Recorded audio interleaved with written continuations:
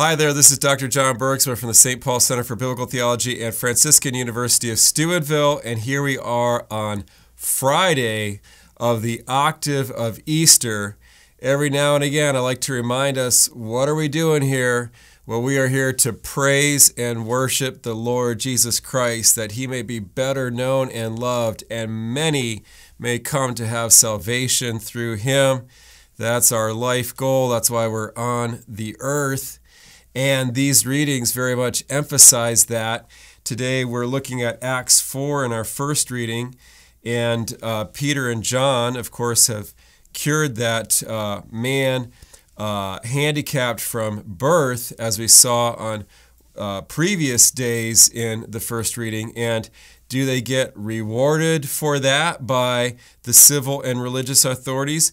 No, as so often happens in life, no good deed goes unpunished. And so they are dragged before the Sanhedrin, which was kind of the civil/religious court of the Jews that ran Jerusalem, and they're brought up on charges for what? For doing a good deed, for healing somebody. Boy, don't these guys have better things to do than hassle and harass those who are trying to do good deeds to others? I mean, don't they have some legitimate criminals that they could arrest and try? But we won't talk about that. Anyway, so here they are, and Peter stands up and says, "Leaders of the people and elders, if we are being examined today about a good deed done to a cripple, namely by what means he was saved, then all of you and all the people of Israel should know that it was in the name of Jesus Christ, the Nazarene, whom you crucified, whom God raised from the dead. In his name this man stands before you healed." And then he goes on to say, "There is no salvation through anyone else, nor is there any other name under heaven given to the human race by which we are to be saved." And that's a strong statement. That's, salvation is only through Jesus. And many people are offended by that, especially in this current age where there is an attitude that all religions are the same and there's no truth out there, and we're all just kind of fumbling around trying to find our way to the divine and so on. But look, this is not arrogance on the part of Jesus nor on the part of the church to proclaim that Jesus is the only way of salvation and he is the only name by which we are to be saved. Because just look into it. The other great religious leaders of the world didn't even claim to be a savior. Muhammad didn't claim to be a savior figure. He claimed to be a prophet, just to talk about the way to God, but not to be able to bring anyone to God personally. Buddha did not claim to be a savior either. Buddha just, again, claimed to be a great teacher. He may not even have claimed to be great. He just offered a teaching to other people so that they could save themselves. In Buddhism, you save yourself. You don't look for salvation in somebody else. So we could go down the other religions, etc. And we defined upon scrutiny that nobody else claims to be the savior of the human race. This is unique to Jesus and to his apostles, who affirmed that he is the way, the truth, and the life to the Father. And that's another unique thing, because the other leaders of world religions did not teach that God is a Father. And the goal of other world religions is not to be reconciled with a Heavenly Father. So Jesus is the only one who offers this. He's the only great leader of a world religion who even claims this. And so there's no arrogance. It's not as if Jesus is saying, well, Muhammad claims to be the Savior, but he's wrong and I'm right. No, Muhammad doesn't even claim to be the Savior of the human race. All right, so Jesus is the way. He is the truth. He is the life. There is no other name except his by which we may be saved. There's no even other rival claimants. Okay, Joseph Smith didn't claim to be the Savior of the world. There's no even other rival claimants for this role. So let's move now to the Gospel, John 21. Oh, my goodness. We could spend a week talking about this passage too. This is just so incredible. This is our Lord's resurrection appearance to the 7 apostles who are fishing on the Sea of Galilee. And there is so much going on here. First of all, I want to point out, in order to understand this post-resurrection appearance of Jesus, where the apostles fish all night, catch nothing, and then Jesus appears to them in the morning and says, throw your nets on the other side, and then they bring in this enormous catch of fish. This is a repeat of a miracle and an encounter that Jesus had with basically the same crew of disciples at the beginning of their ministry, and it's recounted in Luke 5.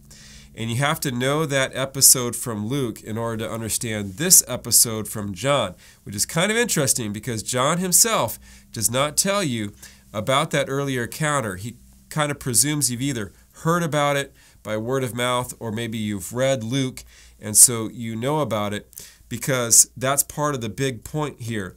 In Luke 5, Jesus performs that miraculous catch of fish and then calls these early disciples to himself and tells them, I'm going to make you fishers of men. And that was their, kind of initial vocational call when they began to follow Jesus. And now Jesus is repeating that again at the end of his earthly ministry with them. And the point is, he's calling them back to their first love. He's calling them back to their original vocation to be fishers of men, because they've kind of lost focus and gone back to being fishers of fish. But that's not what he wants them to be. And then after they cast it on the other side and they cannot pull it in, Peter, always impetuous, that's his character, and it comes through in all the Gospels, he jumps into the sea and swims to be with Jesus.